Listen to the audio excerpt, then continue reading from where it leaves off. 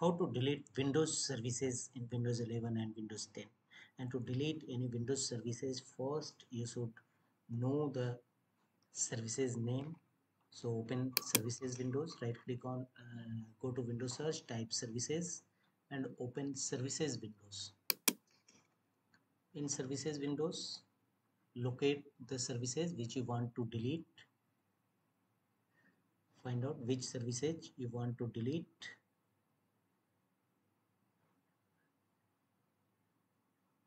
You will choose Microsoft Passport, apply a double click on it and its service name. Simply note this service name. You may copy it and save it in a notepad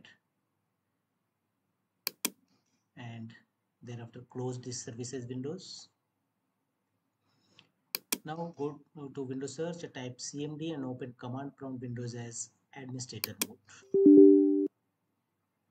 And in command prompt windows,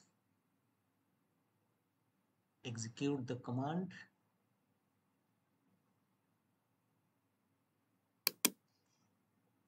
sc delete and service name.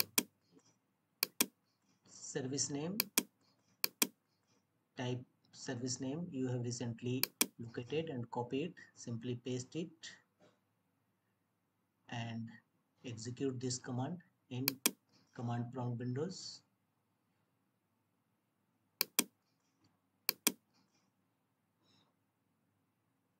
And press enter.